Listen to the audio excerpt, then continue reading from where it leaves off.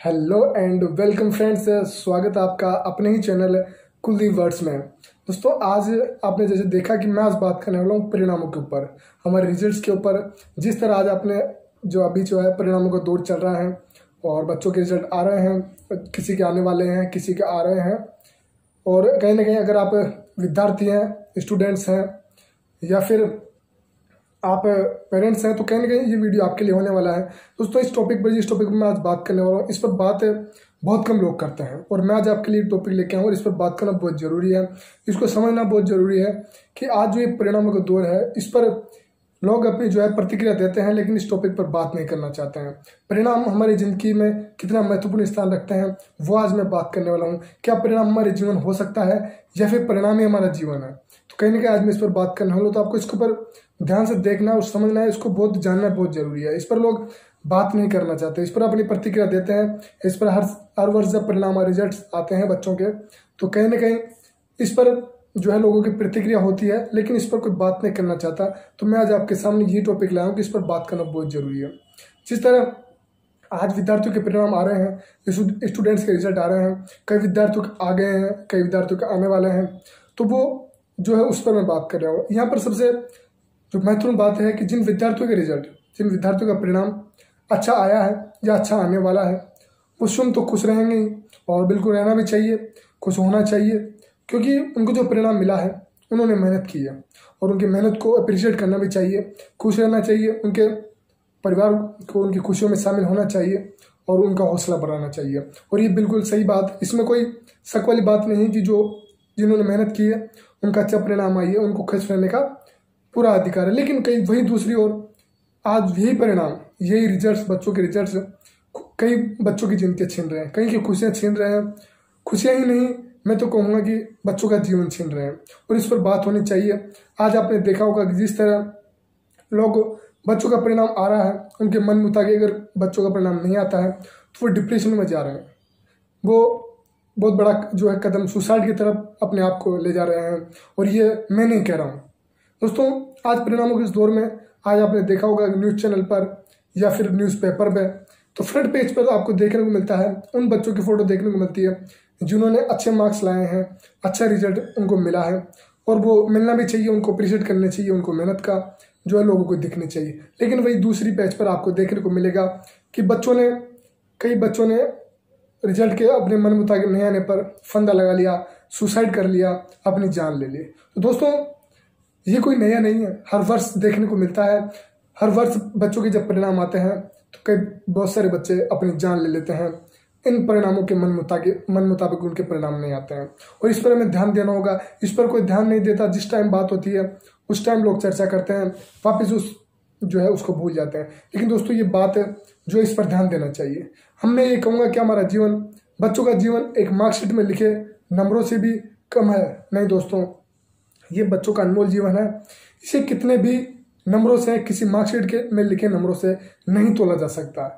यहाँ पर मैं उन पेरेंट्स से भी कहना चाहूँगा जो अपने बच्चों पर परिणामों की जिम्मेदारी थोपते हैं और परिणामों के आधार पर ही उनके जीवन की पूरी कल्पना करते हैं। दोस्तों, ये जिनकी है, मैं उन सभी से कहना चाहूँगा कि ये परिणाम है। अगर हमारा जीवन रहेगा तो हमारे को जीवन में आने वाले समय में और परिणाम देखने को मिल जाएंगे, और हमारी जिंदगी परिणाम नहीं हो सकते। हमारी जिंदगी बहुत अनमोल है। परिणाम तो आते जाते रहेंगे, लेकिन हमारा जीवन सिर्फ एक बार मिलेगा। बच्चों का बचपन एक बार मिलेगा, बार बार नहीं आएगा।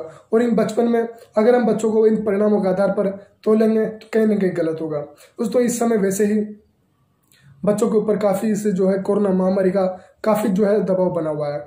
सिचुएशन बिल्कुल क्रिटिकल सिचुएशन है बच्चों के लिए, हम सभी के लिए पहले से काफी दबाव है। और आप उनके ऊपर अगर रिजल्ट्स का, उनके परिणामों पर आप उनके ऊपर प्रेशर बनाएंगे तो कहीं ना कहीं वो डिप्रेशन का कारण बन सकता है। तो मैं यही कहूँगा दोस्तों, ये आप मैसेज समझे या फिर कुछ भी समझे, लेकिन इस पर बात होनी चाहिए। दोस्तों, ये परिणामों को लेकर सभी पेरेंट्स का संतुष्ट रहना चाहिए, बच्चों का हौसला बढ़ाना चाहिए, चाहे परिणाम उनके मन मुताबिक आए या फिर नहीं आए। क्योंकि गीता में भी लिखा हुआ है, गीता में ये बात लिखी हुई है कि हम कोशिशों के लिए उत्तरदायी हैं, परिणामों के लिए नहीं। बच्चे कोशिश कर सकते हैं, परिणाम उनके हाथ में नहीं है। अब परिणाम जो आए हैं उनको हमें स्वीकार करना चाहिए और उन पर संतुष्ट रहना चाहिए, और बच्चों का जो बचपन है उनको कहीं ना कहीं खतरे में नहीं डालना चाहिए। दोस्तों ये बचपन बार बार नहीं मिलता है, बचपन हमारा एक बार मिलता है और ये हमें जीवन भी एक बार मिलता है। हमारे परिणाम हमारे कहीं ना कहीं जीवन को खत्म करने का कारण ना बने, इस पर हमें ध्यान देना होगा, इस पर बात होनी चाहिए और करनी भी चाहिए। इन सभी बच्चों हम सभी का ये है फर्ज बनता है कि हमें इन पर बात करनी चाहिए। जिन बच्चों का परिणाम अच्छा आता है वो तो बिल्कुल मेहनत करते हैं तो उनको आना भी चाहिए, उनको अप्रिशिएट करना भी चाहिए। लेकिन हम उनको, जिन बच्चों का परिणाम उनके मन मुताबिक नहीं आता, उनको जो है डिक्रीज नहीं करना चाहिए, उनको कमजोर नहीं समझना चाहिए। दोस्तों हमारी जिंदगी बहुत बड़ी है, हमारा जीवन अभी शुरुआत हुई है बच्चों की। आने वाले जीवन में ये नहीं है कि पहले जैसी बात नहीं है, वो आप समझते थे पहले सिर्फ एक जो है हमारा करियर ओनली पढ़ाई में रहता था कि हमारे बच्चों का परिणाम जो होगा उसी पर आधार होगा। दोस्तों नहीं, बच्चों को आजकल बच्चों में बहुत सारी क्रिएटिविटी देखने को मिलती है, कहीं ना कहीं उस पर सभी पेरेंट्स को ध्यान देना चाहिए।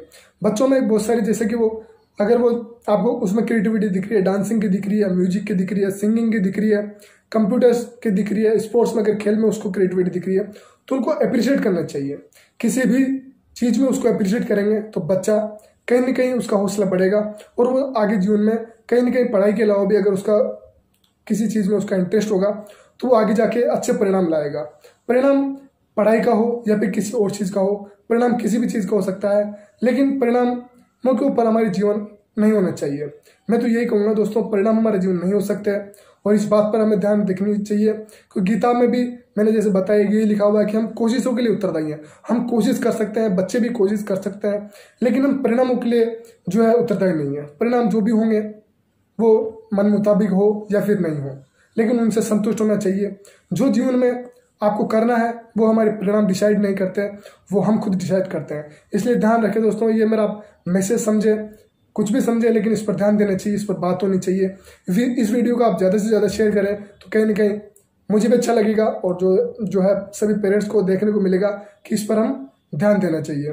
तो दोस्तों मेरा ये उद्देश्य था इस वीडियो को बनाने के पीछे कि परिणाम हमारे रिजल्ट से जो है हमारी जिंदगी नहीं हो सकते और आने वाले समय में परिणाम आ रहे हैं, आने वाले हैं और बच्चों के लिए ये वीडियो काफ़ी जो है मोटिवेशन हो सकता है और इससे काफ़ी प्रेरणा ले सकते हैं और सीख सकते हैं कि परिणाम हमारी जिंदगी नहीं हो सकते। परिणामों को हमारे जीवन से नहीं तोले, हमारा जीवन बहुत बड़ा है, परिणाम तो हमें बहुत आगे देखने को मिल जाएंगे, लेकिन हमारा जीवन एक बार मिलता है और इस एक बार के जीवन को हमारे परिणामों से नहीं तोड़ना है।